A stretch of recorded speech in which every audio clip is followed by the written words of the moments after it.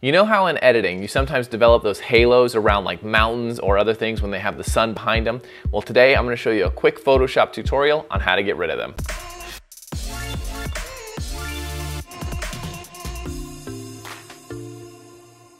Will Simpson here, and welcome to Exploring Photography. Today I'm going to go over a quick way in Photoshop how to get rid of those obnoxious halos that you sometimes get in editing. Now first, what is a halo? A halo is that soft glow that you get on the border of things, either from brightening shadows and the background is really bright, or doing like a shitty mask or something. You know, it does happen. So we've all been there, and it's one of those things where you're editing along great, you're doing good, the photo's looking great, you get to the end and you see the halo and it just ruins the whole image. You're just like, and you know, it's just very frustrating. But with this handling, it'll be a quick handle and your photos will be looking that much better. So let's jump into Lightroom and get started. So here we are in Lightroom, and here's this photo that I've done a basic edit on. And you can definitely see the halo. It's this light glow around this rock here and this light glow around this rock here. Here's the before image. And you can see that it's very dark on the foreground. So when I brighten the shadows and lower the highlights, it gave me that halo, which is totally normal. It does happen, but there is an easy way to fix it. So we're gonna right click on the image. We're gonna go to Edit in Photoshop. Once we're in Photoshop, let's go ahead and make a copy of the background by selecting the background, pressing Command or Control J. I'm using a Mac, so most of my hotkeys are gonna be the Mac versions. Then what we're gonna do is we're gonna zoom in by pressing Command and the plus sign. Not that far. You can press the space bar and drag, that way you can move around the image. And what we're gonna do is we're gonna do the quick select tool. So press W on the keyboard or this tool up here. And then we're going to make the brush a little bigger and we're going to select this rock. Okay, good. Let's zoom out a little. Okay, good, there we go. So now we have the rock selected. Then what we're gonna do is we're gonna right click on it, select inverse. So we have everything but the rock selected. Then we're gonna use the stamp tool by clicking this one here or pressing S on the keyboard. Make the brush a little bigger. We're gonna go up to the opacity. Make sure the opacity is set at 50%. Good, so let's just 50%. And then we're gonna make a selection. So press Option and click to sample on the image.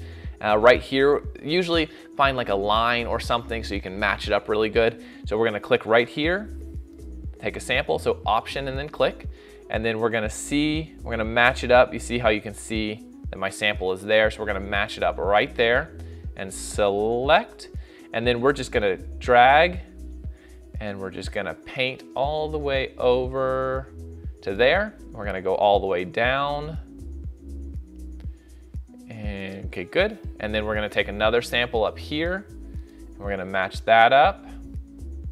Take another sample here and then we're gonna take a sample here.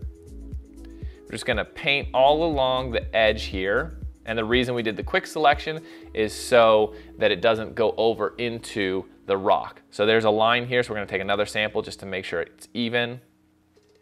Perfect.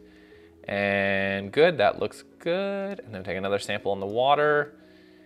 And it's just a matter of doing multiple samples, just pressing Option and then clicking on the samples just to get everything lined up. But once that's all done, press Command D to deselect.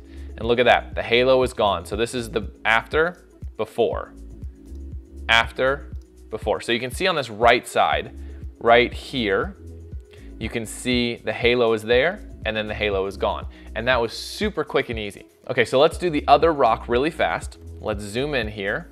Let's scroll over to this rock. Let's get the quick selection tool. Let's get a moderate sized brush. There we go. If you get too much of a selection, you can press Option and then you can subtract part of the selection.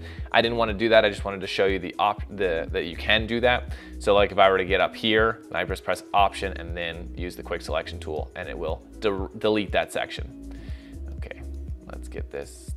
Sometimes this thing can be very, very tricky. Okay, I'm just gonna go back here. There we go. Okay, now get the stamp tool, S on the keyboard, and then we're gonna take another section, another sample here because that's where a good line is. Match it up, and then we're gonna paint it on. Oh, oops. All right, first, we gotta select inverse so we don't have the rock. Then select stamp. Let's get a smaller brush here, make a sample. Match it up right here, and then paint here. Paint along the edge. Make sure that we don't get any of the rock on there. Beautiful. Come down here, take another sample. Match it up. Now you be careful of this wave here. We don't want to get that wave in there. So I don't know if there's too much of a halo there, but we'll go ahead and do it here. Beautiful. Deselect by pressing Command D. And I think that does it. So after, before, after, before. So much better. Oh my God. Okay, let's go back all the way back. So this is the before, and this is the after. And that's all there is to it. It's a super easy technique, and it makes such a big difference to your image. It may be subtle, but it's powerful, because if you look at two images, you see one with a halo and one without, there's a big difference. You definitely notice the halo. So using this technique makes your images much sharper. Now, if you like this video, give it a like. Also, I wanted to mention that I send out tips and tricks emails very sparingly, to be honest. But if you want to sign up for those, hit the link in the description. I'll note it at the top and you can sign up for those emails. Also, don't forget to subscribe because I do videos like this every single Monday. And as always, don't forget to enjoy the journey that is exploring photography. I'll catch you guys next time.